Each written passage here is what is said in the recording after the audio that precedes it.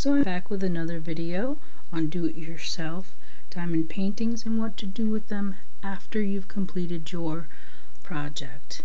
And here, as you can see, I've been busy trimming all of my diamond paintings, and they're just sitting here waiting for me to do something with them. And for this video, I'm going to show you one idea that I've done with my diamond painting that is in lieu of putting them behind glass and sticking them on a wall. Although that's a lovely thing to do, to hang them up, to show them off, I'm trying to use some of mine in a more creative way. So give me one moment and I'll be right back to show you what that is. So here we are, I'm back, and this is what I decided to do with one of my diamond paintings. If you can all remember from one of my past videos, I had indicated that this particular diamond painting was one that I wasn't very satisfied with because I didn't like the way that it turned out and it didn't look anything like the picture itself. But I got creative and this is what I came up to do with it.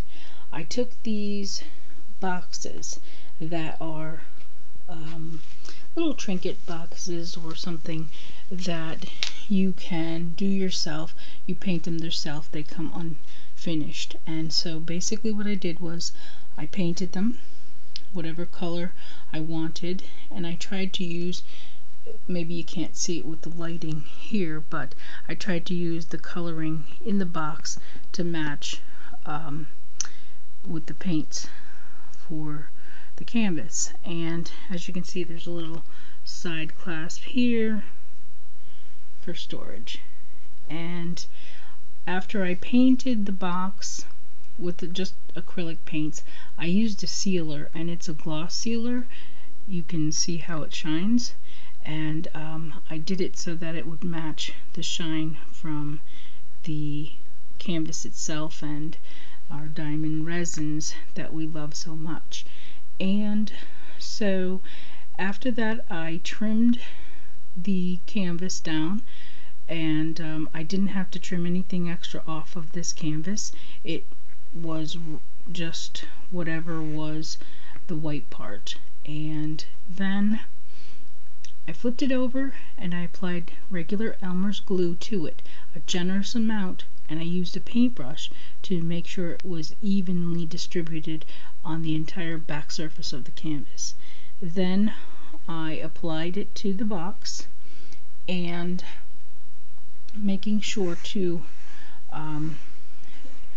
press it down and smooth it out both ways, so if there's any excess glue it came out to the edges, and then I wiped that off with a damp cloth. If there was any spot that I thought might need a little extra glue, because you know, you want to make sure all of your edges are down nice and tight so they don't flip up. And so that's what I did. And what do I use this box for?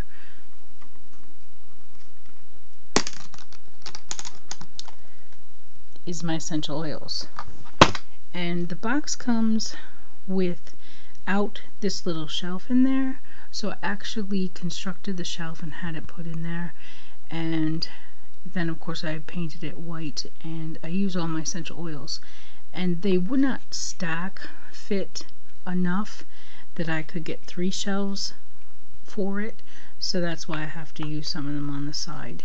And then on this side I just put bubble wrap in here instead of making a lip on these, because you know, because you would basically put it in like this so that it holds behind the little lip. And if I have larger bottles, they would not fit inside the lip. Like this one here, it's a little bit too big and it would go out beyond the lip and I'd never be able to fit it in. So that's why I just decided to put the bubble wrap, and it holds it nice and tight so nothing inside moves. And that is what I've done with one of my diamond paintings that I actually never thought that I would do anything with, and it turned out pretty nice.